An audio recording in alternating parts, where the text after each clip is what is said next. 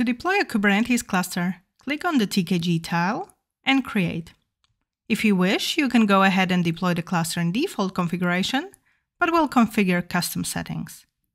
First, we're going to define the name and select the version we want to deploy. We will keep the default network settings. Now we're going to configure the control plane by selecting the number of replicas, the VM class, and for OS, we can choose from Photon or Ubuntu. Next, we're going to add our worker nodes.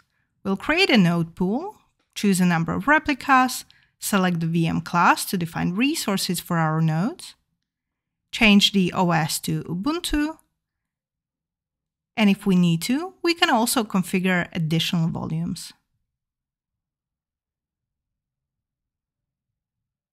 We can also add another node pool to the cluster, for example with different node sizes or operating system.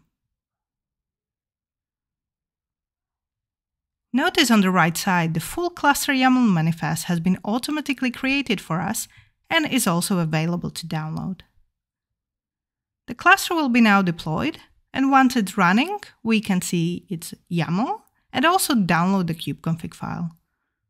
And if we want to see resources related to the cluster, if we go to the network service, we will be able to see the load balancer created for this cluster.